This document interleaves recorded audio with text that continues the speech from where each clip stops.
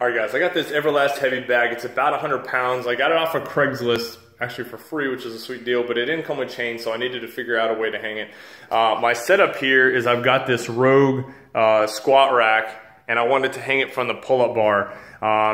There's some pretty expensive options I found on Amazon, and I'd have to buy a chain separate from a hanger, and some of them didn't seem like they held up very well, so I needed to find another option.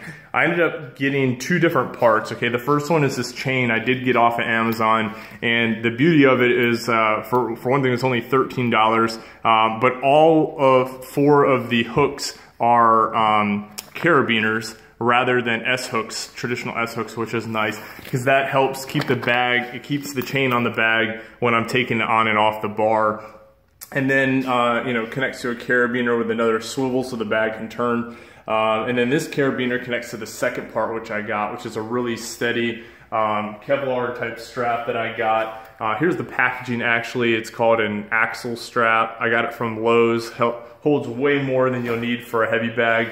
And I've got it wrapped around a couple times to get it closer to the bar since I'm kind of a tall guy. But if you have a higher beam or bar, you can, you know, it can just hang once around the top of it. And then also I've choked up the chain a little bit, so it can definitely hang a lot lower, which is nice.